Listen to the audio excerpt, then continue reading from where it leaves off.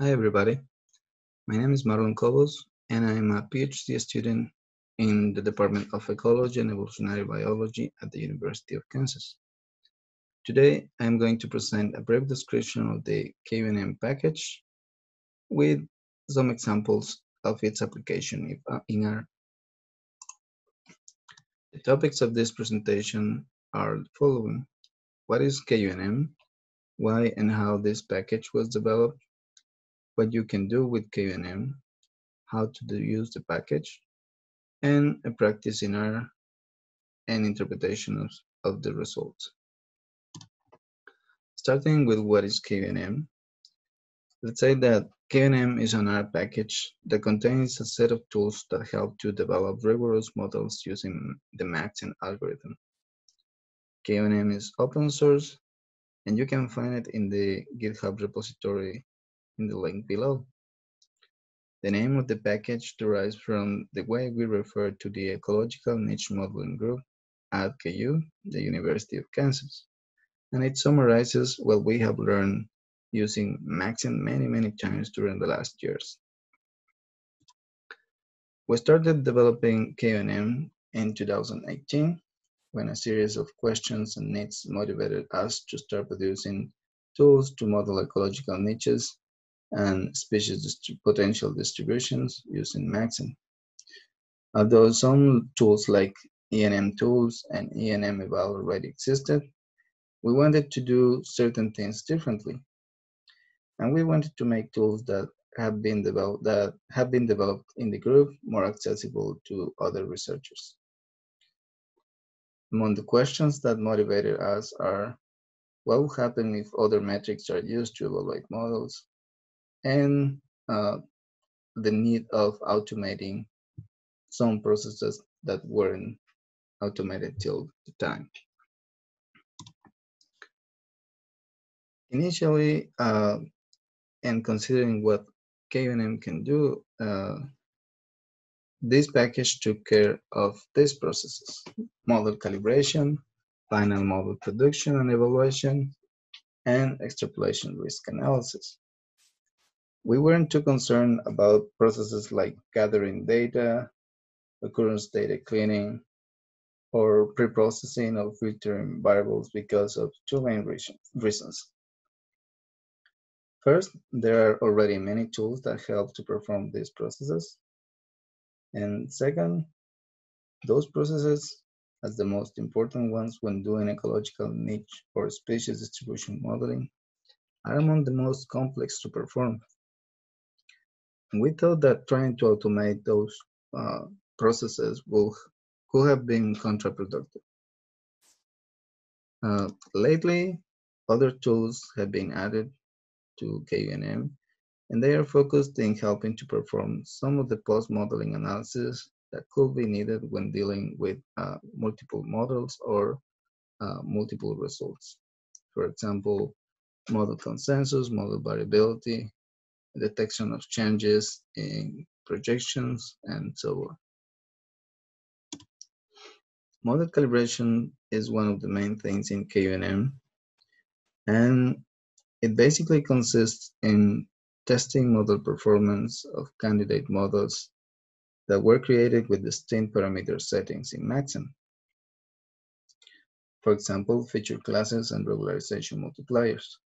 But we were also interested in the effect of distinct sets of variables in those models, because we never know if the sets of variables that we decided were actually the best ones, but we always have a good set of candidate variables for our models. So Kuenm also helps to see which of those candidate sets of variables will be better to produce our models. So from this example, we'll be evaluating 1,050 candidate models. And after testing those models with distinct metrics, the question then remains is which models are good? And for us, we think that all models with results that are better than random expectations that have good predictive ability are good. But from those, The ones that we pick are the ones that have low complexity, but also fit well the data. So the metrics we use for these tests are partial ROC for statistical significance of models, omission rates for measuring predictive ability, and AKK information criterion corrected for small sample sizes for measuring fitting of data, but mainly complexity. After model calibration, you can obtain results like the ones presented here. And you can see that the scenario can be very different. For one species, there are a lot of non-significant models, and for the other one, there's no non-significant models. So what changes? Well, each species is different, and each species has different occurrences, but also each species should be calibrated in an area that is relevant for the statistical process that is going to be performed, but also related to what we have learned as the M in the BAM diagram, the accessible areas for the species, because those are actually the relevant environments to which the species have had the chance to uh, face or access. So what was the difference here is that for the first species, the M was easy to calculate, and this M is a good representation of the for a calibration area because it contains environments that are suitable for the species, but also some environments that are close to those areas that are suitable, but are really different in terms of environmental conditions. And for the other species, the species in B, uh, we had a very limited accessible area, and that area is the only one that we can use for calibration. And in that area, most of environments are suitable for the species, with very few exceptions. So when we calibrate these kind of models in areas like that one, or for species like that one, which present something like what we call the Wallace stream in the BAM configuration, there is a lot of risks of obtaining non-significant models. And by the way, this significance was tested with the partial ROC analysis, but when you test it with the normal area under the curve, all values for these models were above 0.5, which will indicate that they are significant. So once you have those results, you know which ones are the models that you select, and those are here presented inside the red box. And you can compare what you have after model selection with what you have gotten if you decided to go with a like default parameterization of maxim. And as you can see, all values are different and omission rates are way above the allowed omission rate that we decided to go for 0.05, and they are also more complex in terms of AICC. So model selection makes a difference in your models, and it makes your models more reliable in some sense. Kuenm also allows you to test the models using independent records. And what that means is that after you calibrate your model, you decide which ones met the criteria for selection. And you may also have independent records that were not used during model calibration, but that are very good for testing whether your models are good enough to predict data that does not present the same kind of bias that the one that was used first during calibration. So in this example, after doing that test, the statistical significance and omission rates of the later tests detected that this model here wasn't good enough. So we decided to go with the other ones. So now you have good final models that were good during model calibration and also models that were good with testing after testing with independent data. And you can produce those models with replicates and with the same type of outputs to inject to see the contribution of variables and things like that. But you can also project the models to geographic areas that are not the calibration area. And when you do that, you have options for extrapolation of suitability values. And those three options here are pre-extrapolation, extrapolation and clamping, and no extrapolation at all. And you can see the differences of doing one or the other here geographically. And Kuenm is very good in allowing you to produce all of them at once and see and explore what are the effects of taking the decision of using one type of extrapolation or the other. Kuenm also helps you to summarize results. As you may have think, models can produce different outputs, and while calibrating the models, you can end up with more than one best model or more than one selected model. When you have that, you have to produce kind of a consensus among results. But also you have to represent how variable were the conditions. So you need a central tendency and a dispersion of your results. And to do that, Kuenm allows you to calculate those descriptive statistics listed there. And the way it does is it considers distinct models and produces those statistics for the distinct areas of projection, calibration area, and the other ones. Kuenm also helps you to represent variability in results, and variability can be represented in many different ways, but Kuenm deals at least with three of those. So imagine you're doing a projection to the future, and you generally end up with projection to distinct emission scenarios, which will be something like greenhouse gas emission scenarios, and generally with multiple general circulation models for representing climate, the GCMs.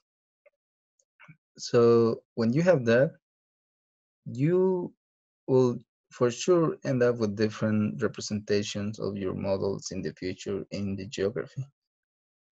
And that means that distinct GCMs will give you distinct results. Distinct RCPs will give you distinct results. And trying to summarize those multiple conditions could be hard. And Kuenm helps you to do something like what you're seeing now.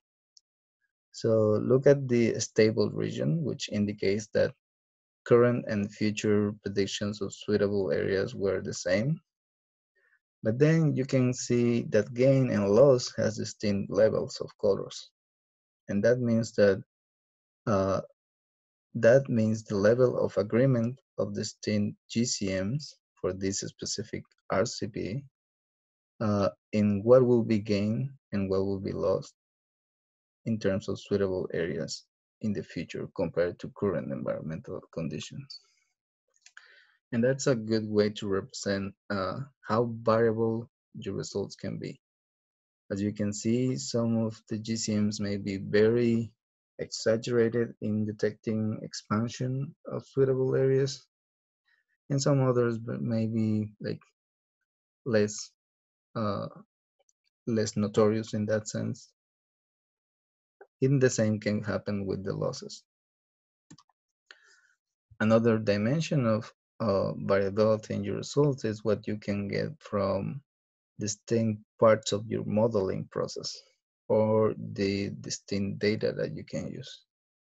So replicates, for example, if you produce replicates with Bootstrap, you'll end up with replicates that may look very different than the other depending on the amount of data you have and how different environmental conditions are in distinct occurrences. And also If you have distinct models that were selected during model calibration, that means you have different parameterizations. You can also have distinct GCMs used during model projection and distinct emission scenarios, distinct RCPs used when we're doing model projection.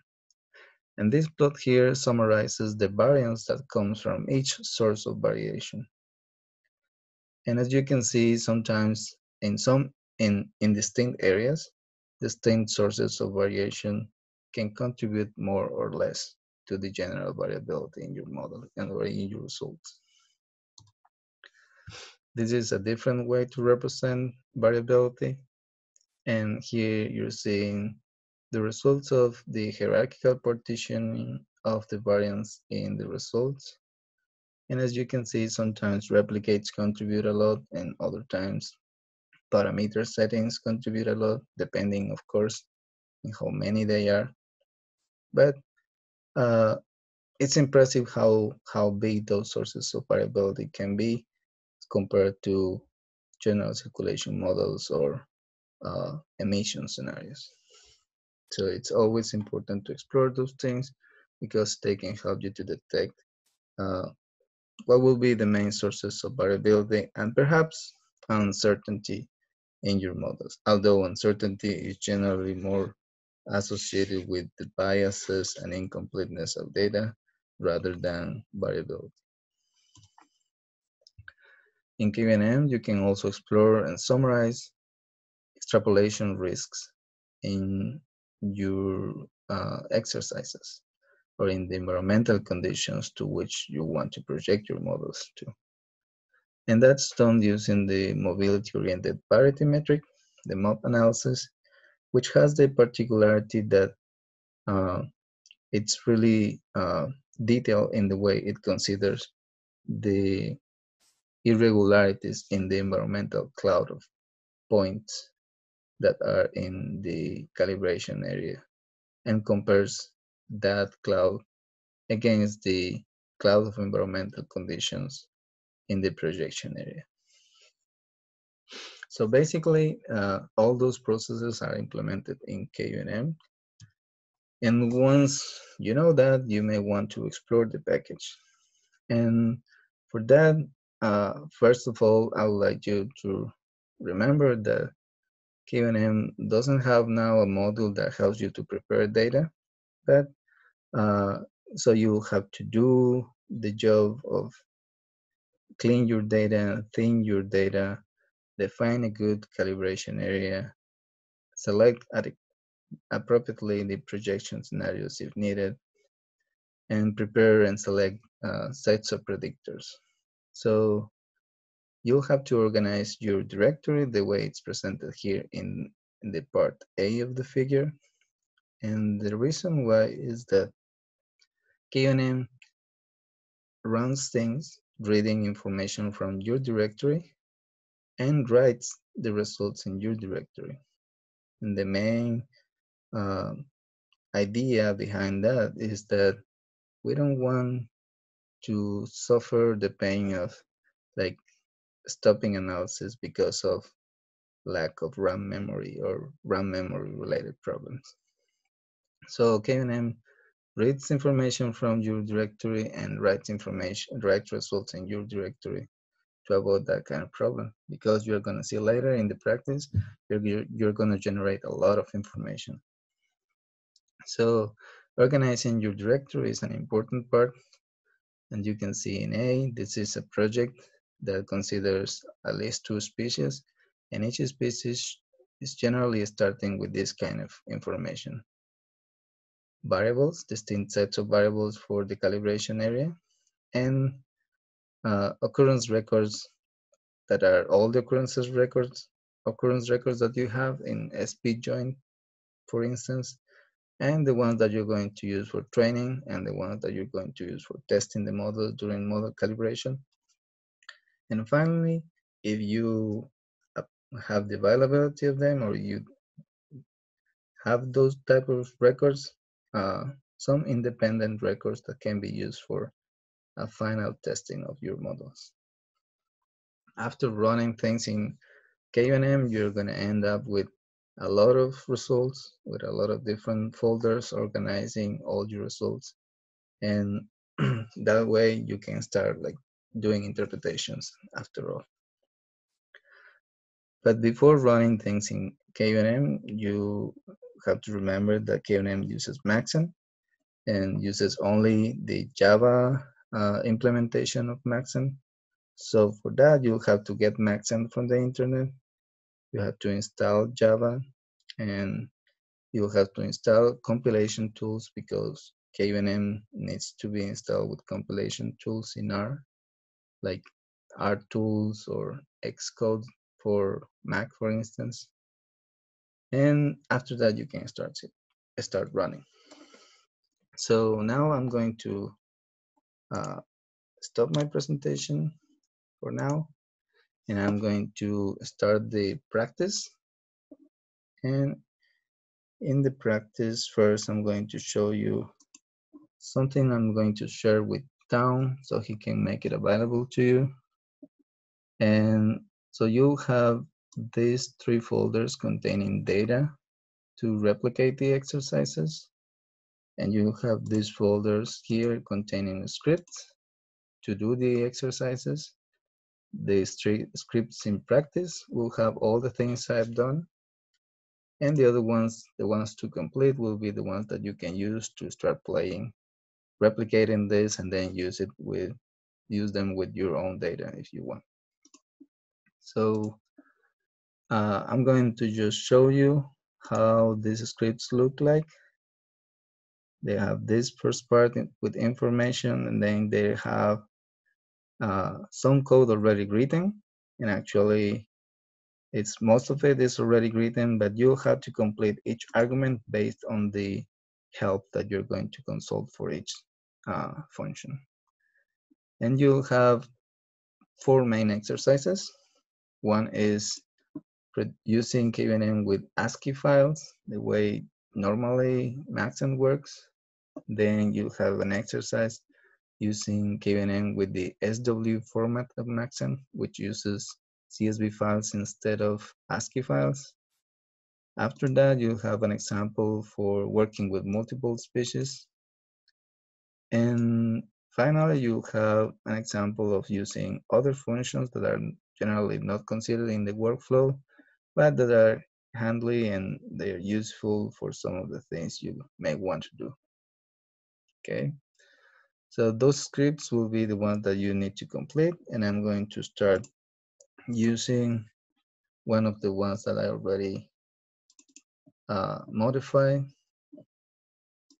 so I can do all the things without losing too much time writing. Just give me a sec here. And this is it.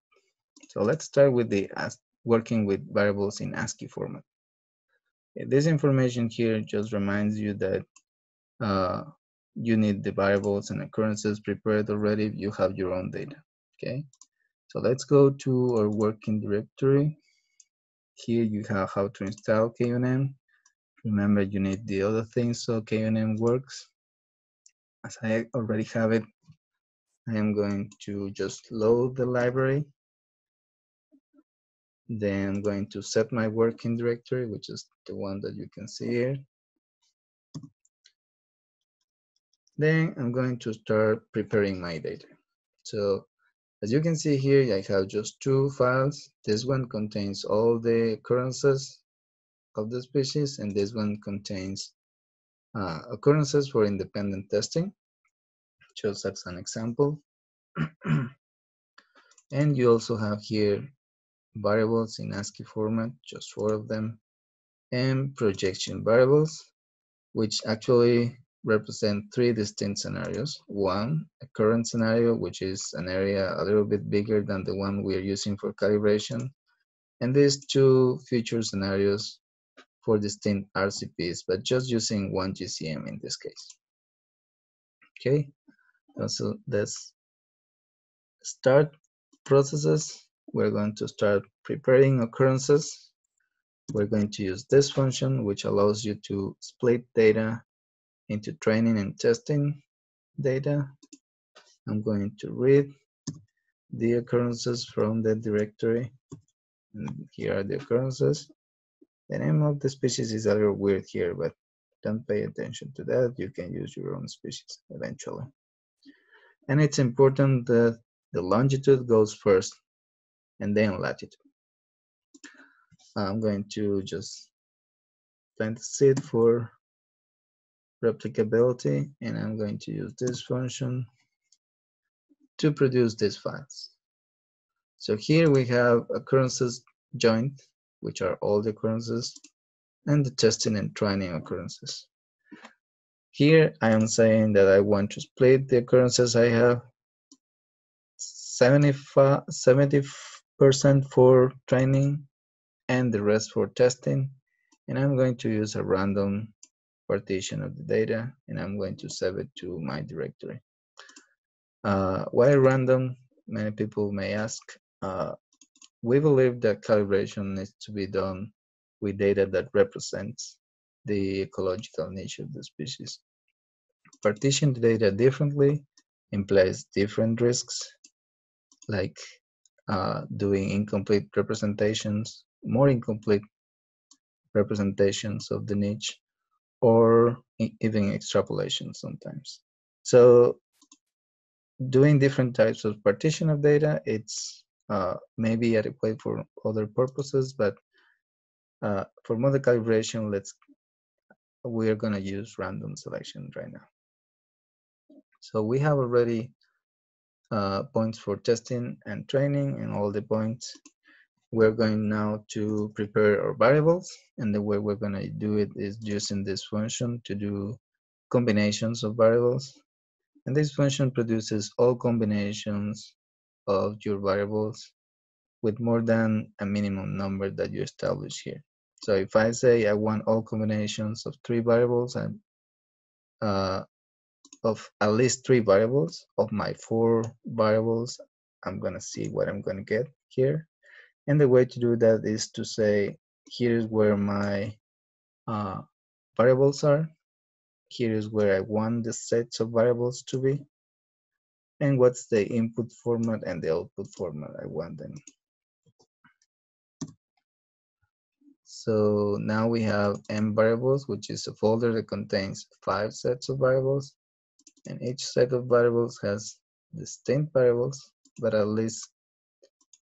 each set has at least 3 variables, as you can see here.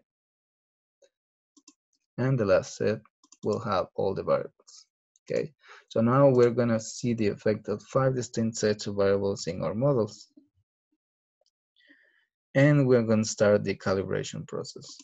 So the Kuenm call function helps you to create all the candidate models we were talking about in the presentation. So, and I have written here the code to define the arguments first, because we will use those same arguments later in other functions. So those are my complete set of occurrences, my training occurrences, the name of the folder where the sets of variables are. This is the name of a batch file or bash file if you're working in a Unix-based system that this function will create to produce Java code that will run the Maxent models. This is the output directory of the candidate models. These are the regularization multipliers I'm going to test. These are the distinct feature classes that you can use.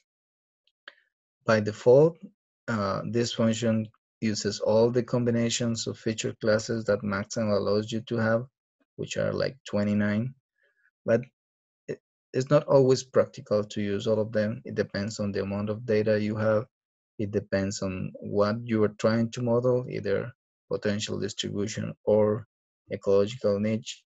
And so this decision is important because it takes time to produce and evaluate the models. So you have to be careful about this. And then you say here, what's the path of Maxent in your computer? And I have Maxent in the Z drive of my computer in this folder here. And it needs to be the complete path of the computer. That's important. So I think I run everything here, and I'm going to run the calibration function. And that function will do what it just did. It will create the code for all the models there in this file, the batch cal file. And here is the Java code for all the maximum models that you're going to test. In this case, you're going to test, as it says here, 90 models. And then this will do all the Java code to run models, and they will run here. And this window only appears in Windows, but you can have something, it will run in Unix and in Mac the same way, but you won't see this window. So that will do all these folders here. All these models will be created one by one. Inside those, you'll have the models that will be tested later. And you have 2 models per each combination. And why is that? It's because you test partial rock and emission rates using models that are constructed only with the training data, but you test AICC with models that are created with the complete set of occurrences. Okay, so notice that this argument here, it says wait, and it's set to false. That means that R is not working right now, and everything is done outside R. So for that reason, you can start doing the evaluation of those candidate models immediately. And here I'm going to set the new arguments that we need, which are testing occurrences and where the results of calibrations are going to be. And here you're gonna see in the help of the function how to define all these other arguments. In this case is where the candidate models are, the complete set of occurrences, training set of occurrences, testing set of occurrences, where is the batch that says which models are done, where is the output of evaluation results, and other arguments that define how the partial rock is done, whether you keep those candidate models or erase them after selection, after evaluation, sorry, and the way it's selected, the way you select models. This argument, it's set to false because partial rock needs to be parallelized only if the region you're working with is too big and you have too many pixels. So selection will be done the way I just described before in the presentation. You'll have first models that pass the criterion of statistical significance, and then omission rates, and then AICC, but you have other options for selection here. You can check them. We recommend that one, that's why it's the default. So I'll start the evaluation. An evaluation usually takes some time, not too much, but I'm going to start describing what we have here below. And if the evaluation hasn't finished till that moment, until I describe everything here, then we can, I'm going to stop the video for a moment, and then I'll renew it when we have the results. Here we have, after evaluation, we can produce the models that were selected, and this is the function that does that. And for that, you need to say, like a new file for the batch of the Java code for creating maximum models, a directory where to say the final models. In this case, we're going to produce projections of final models to other scenarios. So you'll have to do the folder that contains the scenarios for projection. And I'll show you how to produce that folder. And then you do all the other arguments that you have here based on the help of the function. Later, we'll do an independent evaluation of the models, and we'll do that using the occurrences that I explained before. For that, we need the directory of the model, of the final models that we produce, the complete set of occurrences, the independent occurrences. We need to say whether the model was done with replicates or not. We set a new directory for the evaluation of those final models and the results of that. And again, parameters that work with that help to do the omission rate tests and the partial ROC test. So that is all the ecological niche modeling process. And after that, we're going to do a MOP analysis that's going to help us to see where we are, where we have a lot of risks of extrapolation. After that, we're going to do the summary of results. And for that, we're going to do first the descriptive statistics of results. With this function here, we're going to need to define the name of the species, and the name of the species is going to be the one with which models are reading in your directory. So in this case, as you can see, it's Amblyoma americanum underscore all. Then we have the directory where the model statistics are going to be reading, and so on. So you have here other parameters, of course, and I'm going to stop there because there are too many, and I'm going to say some other details that I forgot here. So look here, there's some cool things. For example, remember I told you about the extrapolation types? With this function, you can produce the models that were selected using all types of extrapolation that Maxent has. And that way, just with this function, you're going to produce all the selected models with all types of extrapolation, so you can explore all the implications that I was talking about. And that's a very unique feature of Kuenm, because it makes the process of model production very easy once you have done the calibration process. As you can see, the calibration of 90 models is about to finish.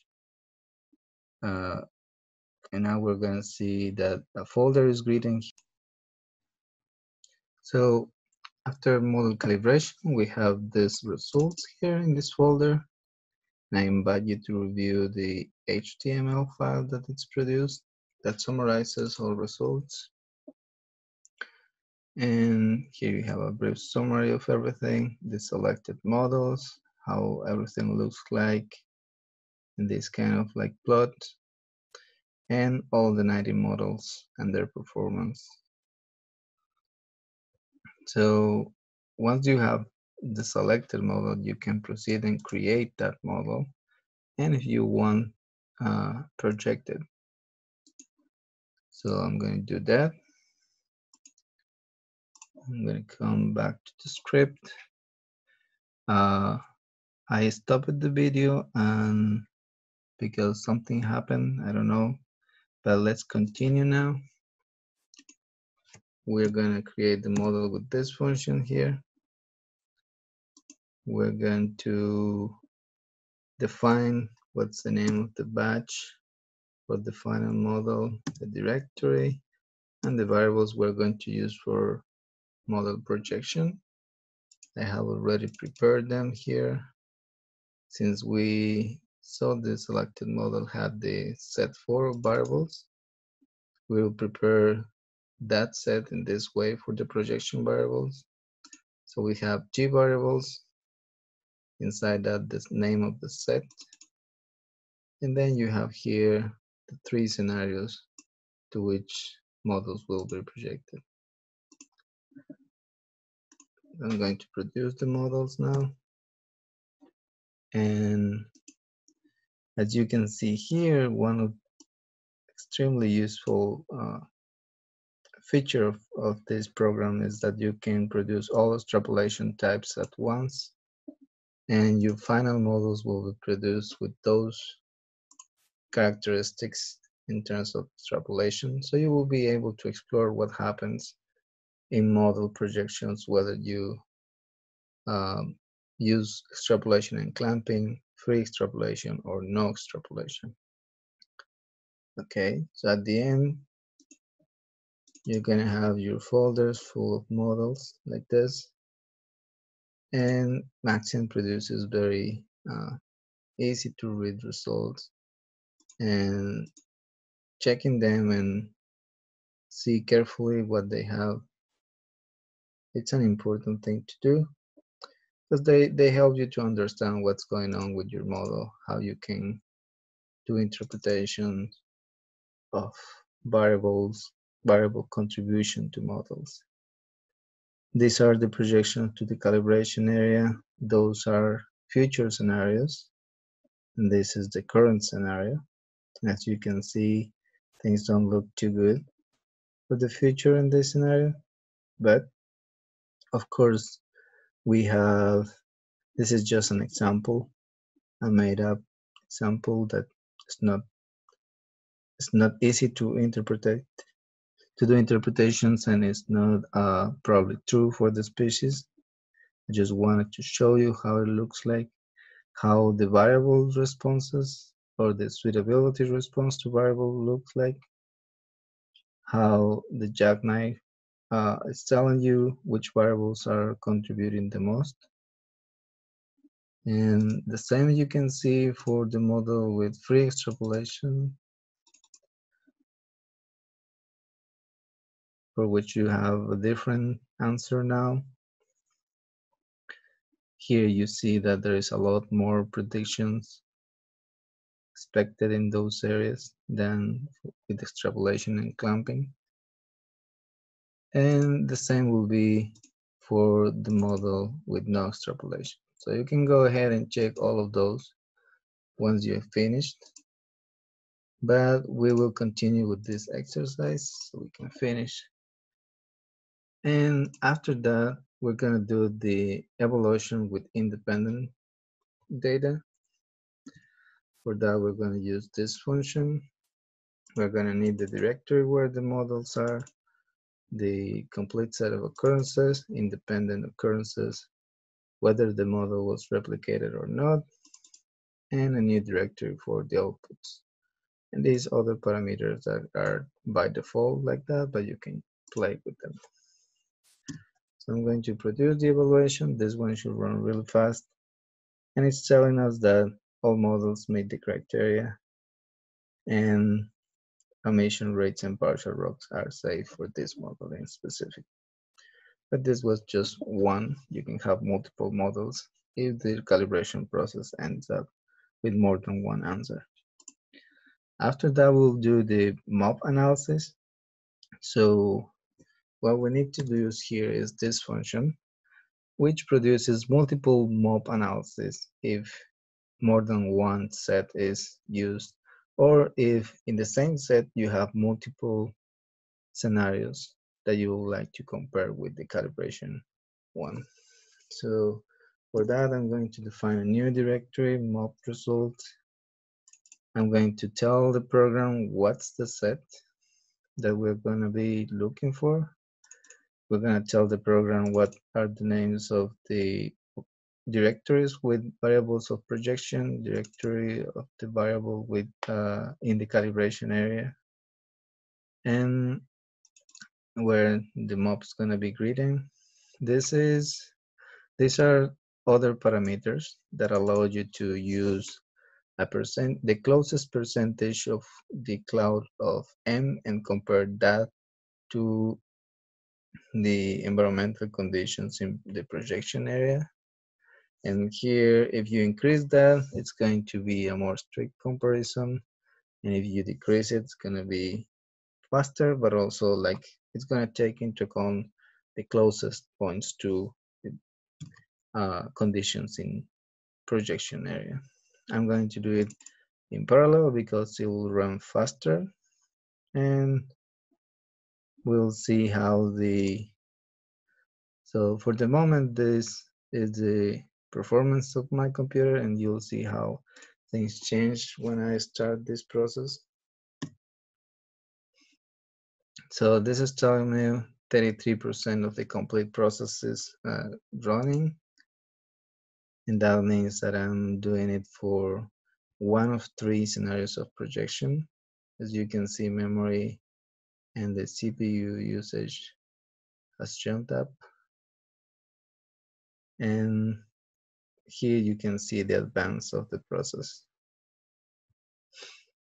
This will take a little bit, so I'm going to stop my video, but I'll resume it immediately after it's finished. As you can see, the process is about to finish, and we have now in our folder the results of final model evaluation that we did before, and also the results from MOP. Here is a brief description to help you understand what you're seeing here.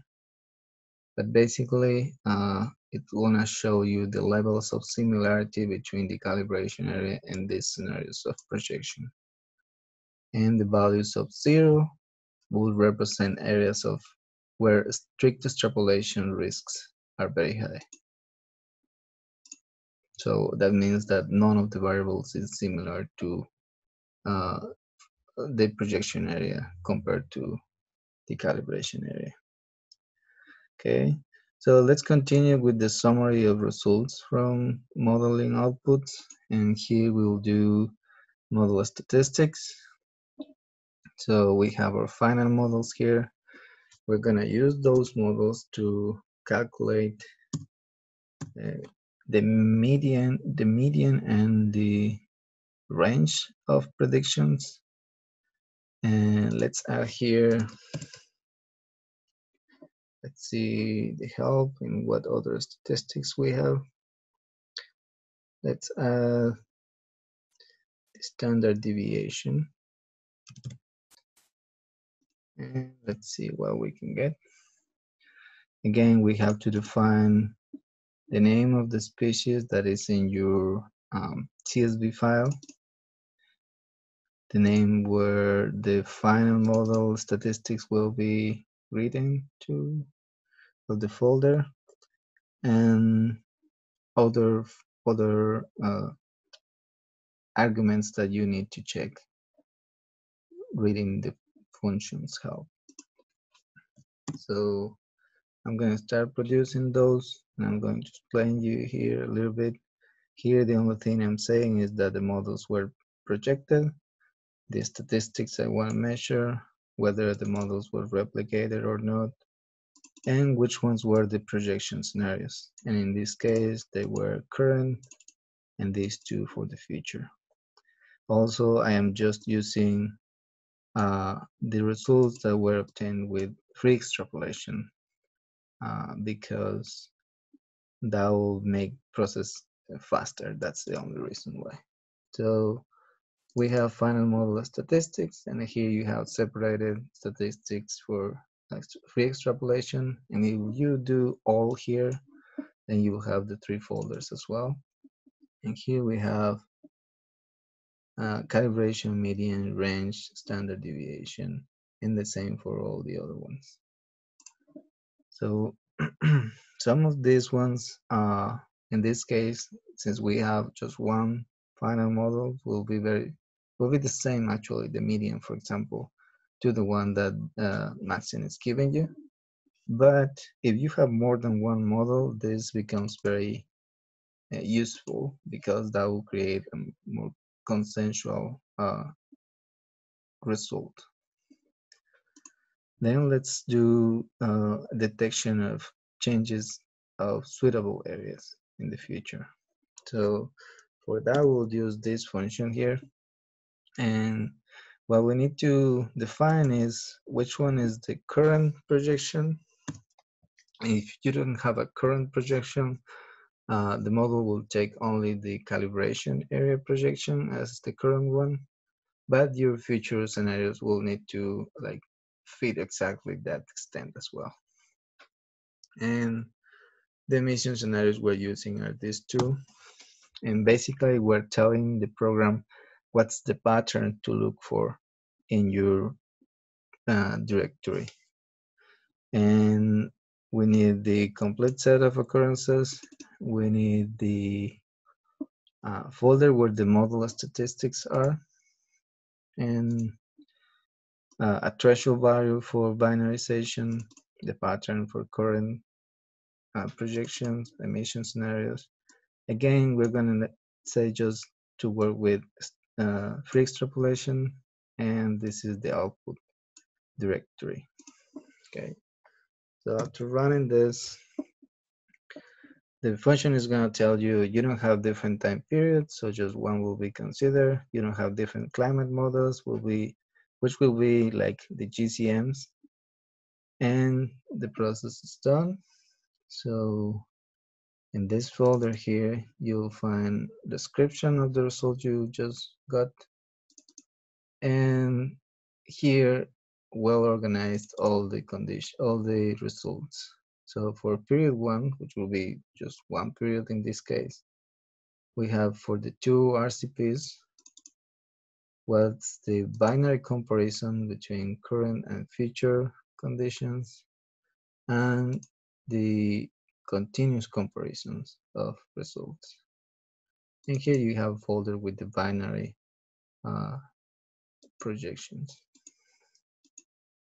Okay.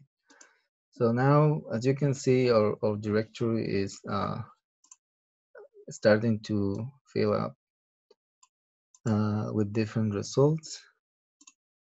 And then let's continue with the, I think the probably our last function here in this script. This one helps us to measure the variance coming from distinct sources to our final results, to our projections. So basically here again, we need to define the species name, the directory of final models. We need to tell whether model is replicated or not, the format of files, whether the model is projected or not, what's the current pattern, the pattern for emission scenarios, the extrapolation type we're working with. This argument helps you to handle multiple files when you have many models at the end. So you reduce this number, your computer is going to suffer less because of RAM limitations. And here's the directory where the results will be. And after running this, we're going to see here, says variation in free extrapolation. We have variation in calibration area. We only have variation from replicates in this case. For projection areas, same thing for current. And then for the first time, we have variation from replicates and variation from emission scenarios. And why is that? Because for our future projections, we have those two sources of variability in our models. But for the current projection, we just have one scenario, and for calibration area as well.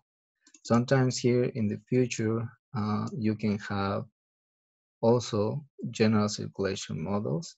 And if you have more than one model selected during model calibration, you'll have that source of variation as well.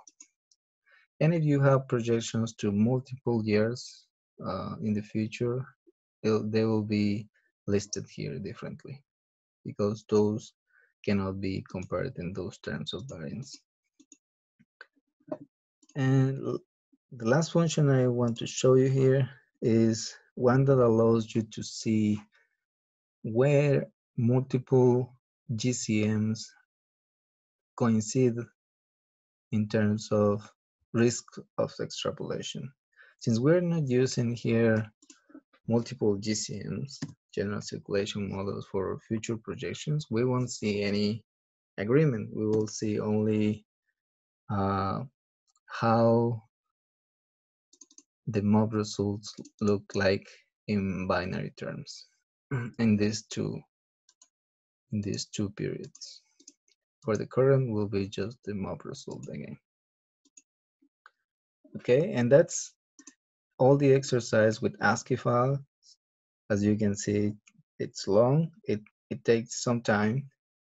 Here we did a very simple example, but you can make it as complex as you want, but always defining arguments and parameters in terms of, or depending on your needs and what's the goal of your research. I hope this script is useful as an example, and if you want to practice with the other ones, it will be perfect. With your own data even better, because as I say, this is only example data and it's not as reliable as your own. And I'm going to stop again to later start recording the other exercise. Okay, now let's start with the next example. And the next example is the one that uses Maxim in SWD format. For that, again, I have here the occurrences, the variables in ASCII format, and the projection variables. Okay, I'm going to explain later what's the difference between these two. And now let's open the script I have prepared for that. And the script is this one. Remember, you have another script with all the arguments still to be filled by you, and you can just take this one as an example. And the first thing to do is, I have to do is to explain you what's the difference between what we just did with ASCII files and this, what we're going to do with this SWD format. The main difference is that you work, instead of with raster layers, with CSV files. And that speeds up the process a lot, and also allows you to make more informed decisions in terms of what background to use for calibrating the models and stuff like that. So here I'm going to present the example I have. We're going to use Kuenm and raster for variable processing. I'm going to define the directory here. This directory you're seeing here. I'm going to read the occurrences there. And I'm going to read the variables in the variables directory. And these are our variables here. And we're going to use, for this example, this function, which is prepare SWD. And the arguments we need are the occurrences that we just read. We need to tell what's the name of the columns that contain species information, longitude, and latitude information. We need to tell the way we want to split records, the proportion for records to be split. We need to tell what are the raster layers we're going to use, what's the sample size of our background, what is the what are the sets we want to produce, sets of variables. And in this case, we want all combinations of more than 3 variables of these layers. Okay. It's asking us if we want to save or not the results. We do want to save them. And the way we're going to save it is with this prefix for occurrences, and then join, train, and test will be added accordingly. And this folder here is going to contain our background CSV files instead of M variables like last time. And this is just to assure replicability. So let's do this. And that's going to sample the layers that we have here to produce a background. And for that background, we're going to produce distinct sets of variables, distinct numbers of variables. And let's just see an example, set 1 and set 4. Set 1 has 3 variables, set 4 as well, but they are distinct variables, as you can see here. They are distinct combinations of variables. And you can produce your own background files, but the only thing to be careful about is that your background sets must include all your occurrence data, because later we're going to test omission rates and partial ROC and AICCs, and for that we need the background to have all those records as well. Okay, so once we have the data prepared, again, occurrences, the 3 occurrences we need, the background and all the sets of variables, we're going to use this function to produce the complete process of calibration. This is production of candidate models and evaluation of those candidate models. This is a little bit more straightforward than the other set of functions, because it's actually easy to manage those CSV files. So let's start checking the function. Please read the help of these functions. It's very useful. And most of the time, the questions are received in my email. Actually can be answered with just reading the functions of the help of these functions. So just take a good look at those uh, help documents, and you'll be fine. Of course, you can send me questions at any point. I'll be happy to answer them, but sometimes I take some time because sometimes I'm kind of busy. So here is the function, and what I did here was just define the arguments previously, because again, we will need some of them here, and we'll run this process.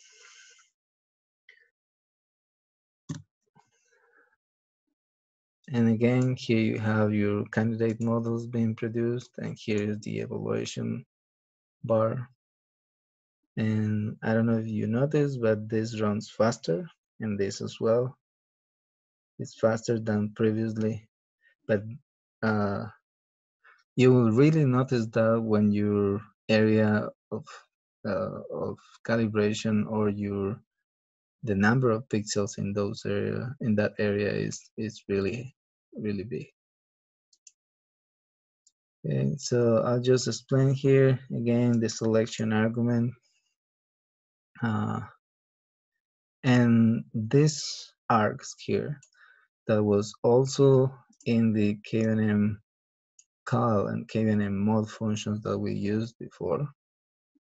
It's very useful because you can set other things for maxim there. In the functions help, you're going to find a long list of things that you can do with those args. And one of those is the use of bias files. And bias files may be important when you want to modify the way maxim is assigning suitabilities, or is considering suitabilities in your model according to a bias that is representing, for example, how sampling has been done in an area, or similar things that can be consulted in different published papers and in the help of maxim. Okay, in this example also I just prepare things for doing the calibration and evaluation, and then producing the final models, because the other things will be basically the same. Then after this is done, I'm going to start running the models, the final models, and the difference between this SWT format and the previous one is that you'll have to produce a projection to your own calibration area, because you're working just with numbers, just with CSV files. And if you want a geographic projection of your model in the calibration area, you'll have to do it this way. Okay, I'm going to stop this and we'll be back in a sec. Okay, so the process is finished and we have again our calibration results here. Let's go and check them. And here we have something that is important. Look at this here. It says that no models met the omission rate criteria. And if we check it, the selected model has a omission rate above 0.05, which will be 5%. And that means that your model or this model is not performing as expected in predicting the test occurrences. And that may be sometimes dangerous, but in this case, in a specific, is not as bad. Kuenm will give you the models that have the lowest omission rate if this criterion is not met. But you have always to check which models were selected and see whether that omission is acceptable or not. In this case, we consider it acceptable because it's not as bad, and we'll proceed to produce the final model. And to do so, we're going to use this function. We'll run it again.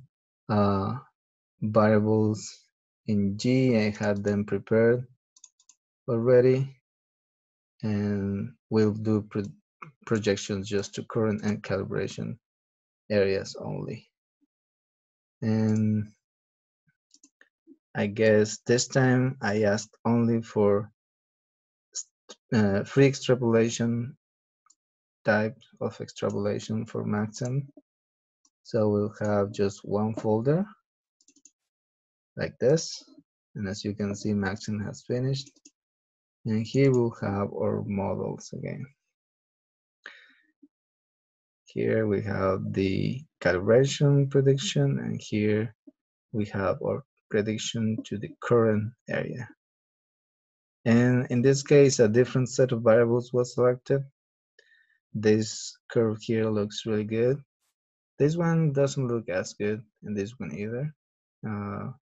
Again, you like always to have something like that, but in real life, it's always complicated. And we call this type of curves truncated curves because actually, let me explain that here. These lines here indicate where conditions in M or in the calibration area end. And then the difference in extrapolation, no extrapolation, free extrapolation, no extrapolation, and clamping, you can see it actually here. When you have clamping in this border, your prediction of suitability will go like this. It will continue at the same level that it ends in this border. No extrapolation will go until this limit and then decrease completely to 0. And this is what we have with free extrapolation. Free extrapolation here looks almost like clamping, but because the curve was going to do something like that anyway. And here we have the curve just following the trend. That's what free extrapolation does generally.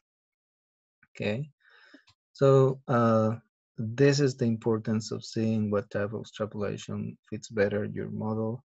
And this is telling you to be careful about predictions in values of pi of 15 below that one. And same thing for this one, for pi of 5, values below this level will be extrapolative and will always be or will be maintained high most of the time, even if those values are very, very low, like very, very low here. Okay, so again, you have the same results than before, and this will be our example with SWD format in Kuenm. Now, let's go to our next practice. The next practice will be with multiple species. And this is what we have. This is a working directory, the project directory that was in the plot that I presented in the presentation. And here you have three species. The three species have the same information we had for the SWD format presented before. And if you notice, there is something that is very similar among all of them.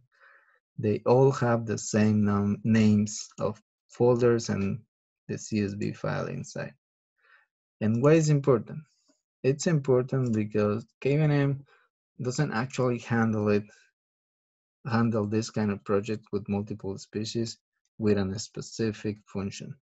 What we do is call the functions through all these folders using loops, and loops are actually really simple in R. Let's see the example script we have here. Here it is.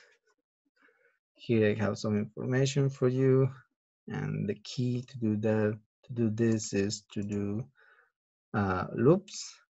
You can use normal loops or applies, but you can also do parallel processing, which will be sometimes very useful if you have multiple species in a very good computer.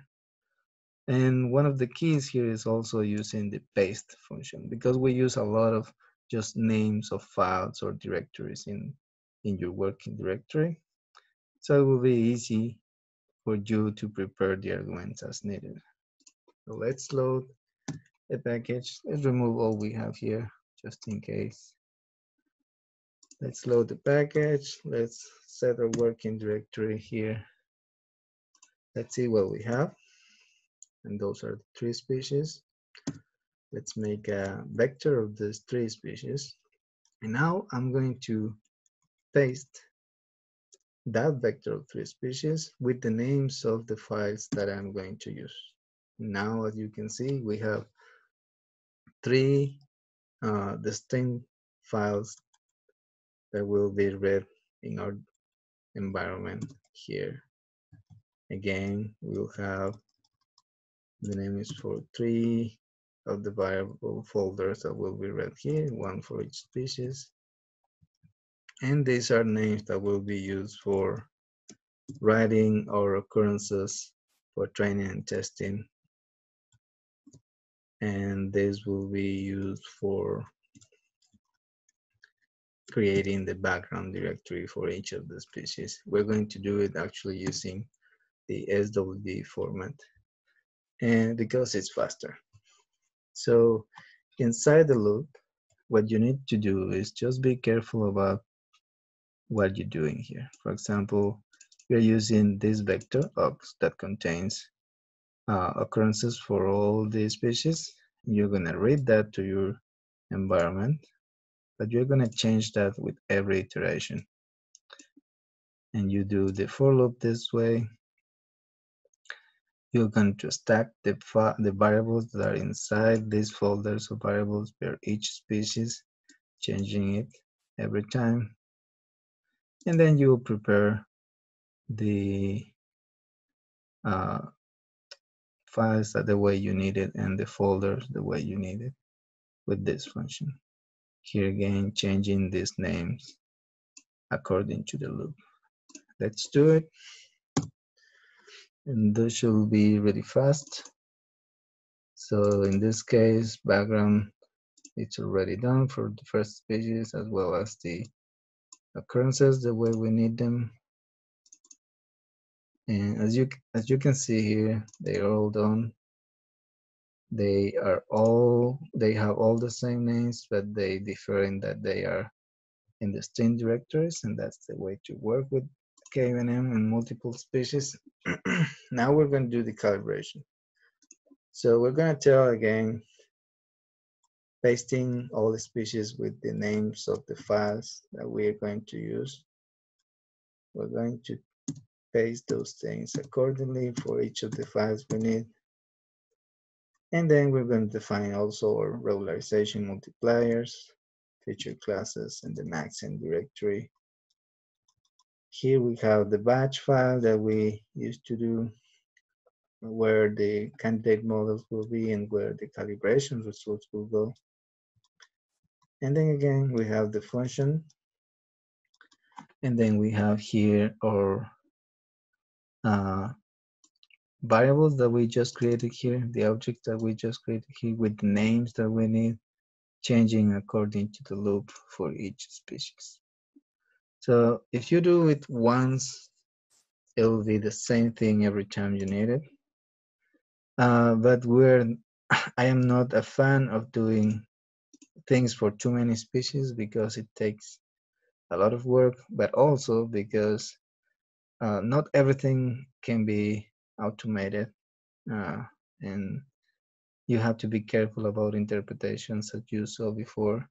So for every species, you have to do a lot of work, and sometimes you just have to go by one, especially when doing the interpretations. Okay, so let's run this. I added here small thing that's telling me when one species finished, and here candidate models are running. Here the evaluation is being done. And I'm going to pause the video and resume it when the process is finished, and I'll show you all the results.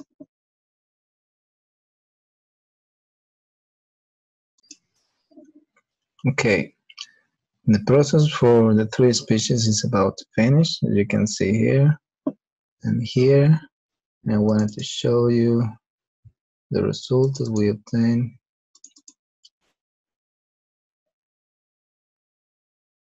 So this model is exactly the same we obtained before, because what I did for this example was just copy the same thing 3 times. Again, just for demonstrating how you can do these kind of things with Kuenm. And we'll have all of that, all the same for the 3 processes. Yep. And so what I'm going to do is proceed to produce the final models.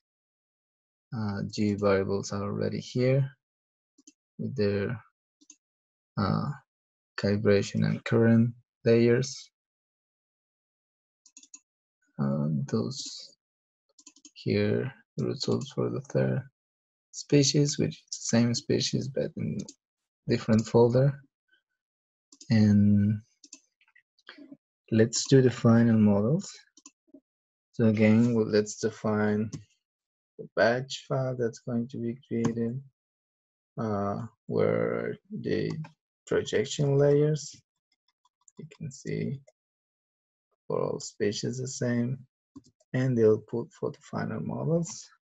Again, here inside you have all the arguments changing according to the loop. We'll do only extrapolation, free extrapolation, projections, and let's do it.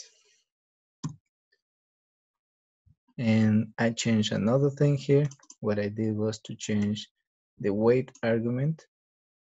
Instead of false, I made it true. That means that the models won't run in the black window that you just saw, but inside R. And you can see here that the model is running right now. So it finished for the 1st species, and the model is here. And again, the same thing with the projections. Since the bootstrap is random every time, you're gonna have a little bit different curves and responses, and also like these kind of maps. But they look in general the same than the previous result. And since what I did was just to change the species name folder, all the models will be the same.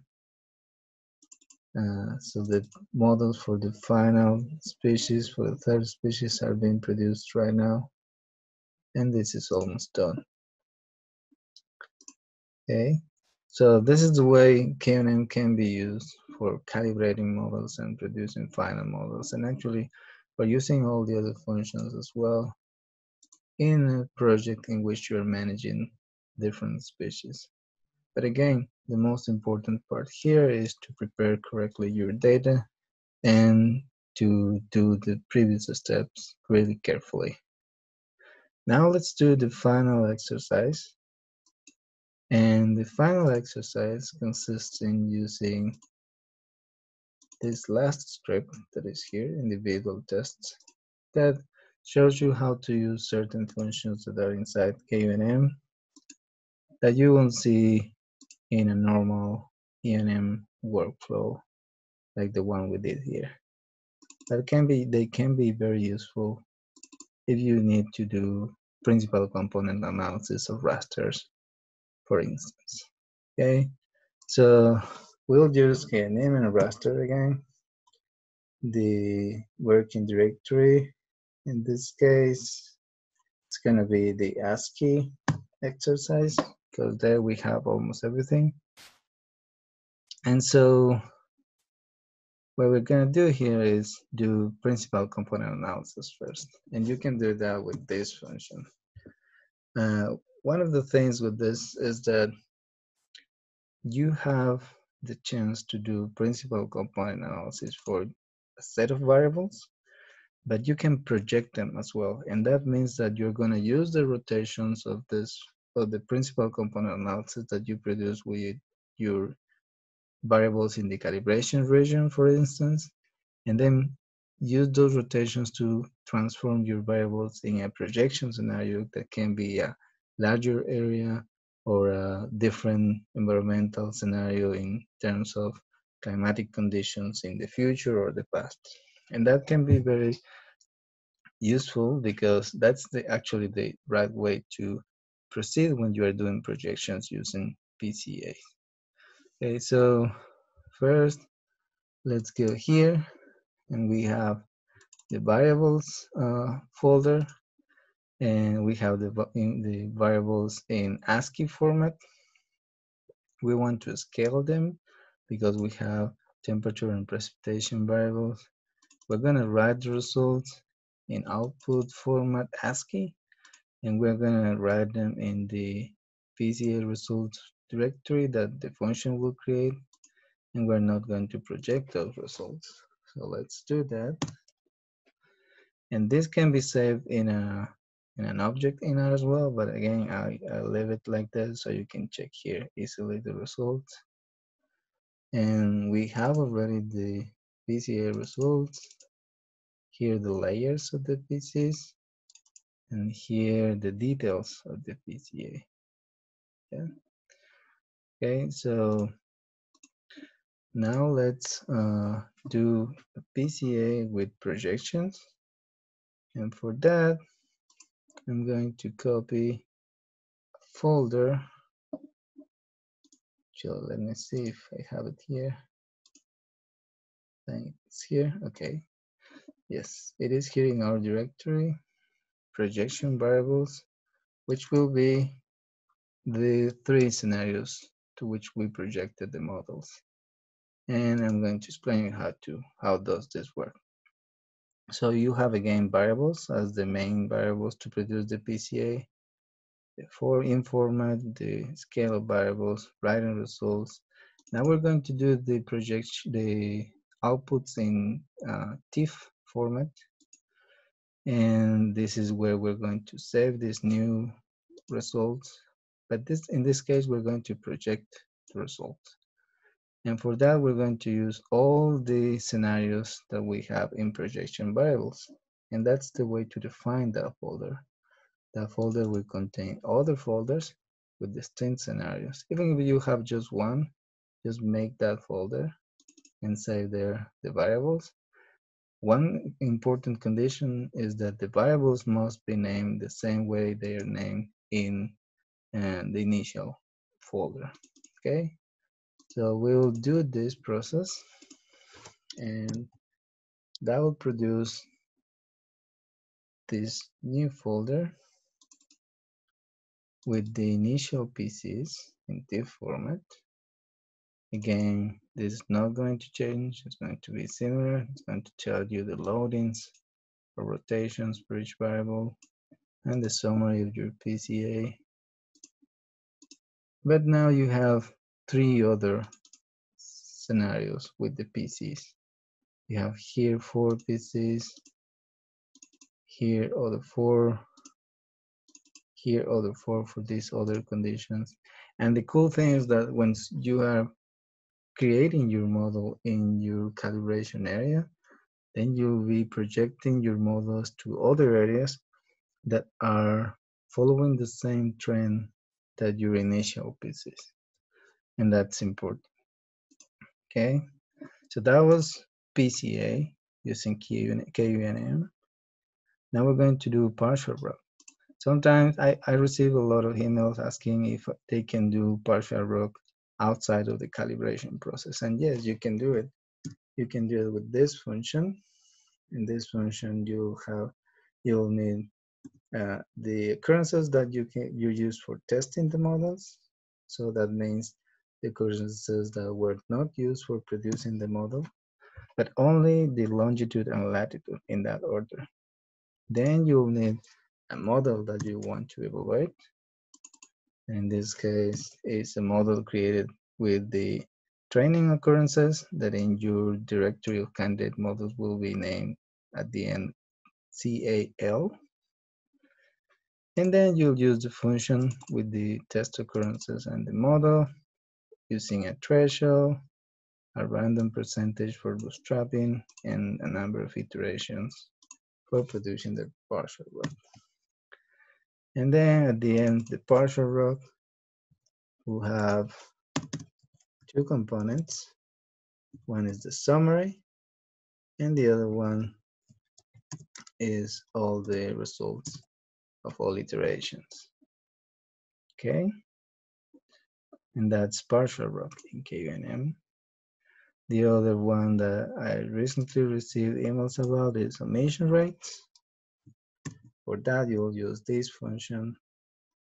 You'll use the training occurrences, but also the testing occurrences, but we already read them here. I'm just going to copy that again here, just in case someone forgets. You need both of occurrences and the ENM again. Again, this ENM must have been produced with the training occurrences, and you're going to assess omission rates with the testing occurrences. You set a threshold, in this case 5%, and you get the results. In this case, under this threshold, the omission rate is above the expected one. So let's try this vector, as I said. And the cool thing about this function is that it's vectorized, so you can get multiple omission rates if you use multiple thresholds. Okay, now let's check the AACC calculation. This function is based on what was presented by Warren and Seyfried in 2011, and then it was implemented, I guess, the first time in the ENM eval package. We have made some modifications, and we have a version of this function that works with raster and another that works with numerical values. You can explore them. The other one is just AACC, the one that works with numerical values. You can go ahead and check it. And for that, we're going to need all occurrences that we use to produce a model with all occurrences again. And we're going to need the lambdas file. You can read the lambdas file with this function, read lines. And we're going to get the number of parameters in that specific model from the lambdas file. And the lambdas file looks like something like this. Here you have linear lambdas produced for this variables, and here you have quadratic responses of those variables.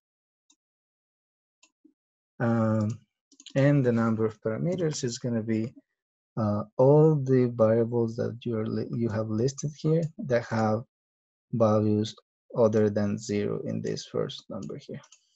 Okay, so in this case you have 1, 2, 3, 4, 5, 6 lambdas, 6 parameters, and that's what you're going to use here in this function, along with the complete set of occurrences and the model created with those occurrences. And once you run this, you have the values of AICC. The value of delta AIC is not relevant in this case because you're only testing one model. But you can test more. Of course, you have to add a vector of number of parameters for each of those models. Oh, and one more thing, you can do MOP analysis for single layers as well, separately. If you have not single layers, but single comparisons, let's call it like that. If you have used a different algorithm, but you still are interested in measuring extrapolation risks in your projections, then you can use this function, and this one has just one M in MOP as compared with the previous one that we use in the complete process. And we're gonna need this stack of the raster layers for the calibration area and a stack for the raster layers of the projection area or projection scenario. The MOP also can handle numerical values in M, like the ones that we use for background in the SWD format. But you necessarily need raster layers in the projection area. Okay, so let's produce this, and I'm going to increase the number of cores here. Let's just put 6 and see if we can finish this sooner. And again, that's going to make our computer suffer a little bit because we're doing parallel processing. But this is not as bad because this area is not that big either. I'm going to pause the video again a little bit, and I'll be back in a sec. Okay, the MOP is almost done. We can check the results. As you can see, it takes a lot of your processing capacity because it's a complex process. The MOP is a complex process, and it's difficult to make it less, how can I say that, like less expensive in terms of computational power. Let's see our results. And the first thing we want to check is the MOP in terms of similarity. This scale is not the greatest, but here we're seeing that all this area here in the current area is very similar to our calibration area, which is actually something like this. But there are some regions that are less similar, even close to this, like very, very similar parts. And then, of course, we have regions that are completely different. And if we want to check the regions that are strict extrapolative, we can do this rule. If we say all MOP that is equal to 0, we're going to see this. So values of 1 here represent areas of strict extrapolation risks in our predictions for the current scenario. Okay, and that's the way the MOP is interpreted. And I hope these examples were clear enough so you can replicate them. And I hope you can practice with your own data as well. Now I'm going to return to the presentation, and let's just answer some frequently asked questions about the program. And the first one is, why does Kuenm use file in the directory instead of objects in R? Well, that's true for most of the Kuenm package, but not for all things, as you just saw. Some things are done with objects in R. You have to read information to do the things. But mainly the reason why we do that is to avoid problems related to RAM limitations. The other questions is why do I need compilation tools to install Kuenm? And the reason why is because Luis, one of the programmers behind Kuenm, was able to obtain options written in C++ that need to be compiled before using it. And of course, if KNM will be in CRAN, you will need them. But until that happens, you still need compilation tools to install the package. And why KNM is not in CRAN? Well, it's because it takes a lot of work to prepare a package to make it to CRAN. And this effort we have made, it's aside of all the other things we are doing. And we're taking some time, but we're learning and we're trying to make it even better before trying to make it to CRAN. And yes, it's going to be in CRAN sometime. Can I change other parameters of Maxent through Kuenm? Yes, you can do that. Check the argument args in the Kuenm call SWD, and Kuenm mod functions. Kuenm mod SWD as well. You can change most of things from Kuenm that you can change in Maxent, but some of them are advanced features and you need to do it with being careful. And with that, thank you very much for your attention, and thanks to Town, Luis, Nariani. Without them, Kuenm won't exist, and you can find more information in these links.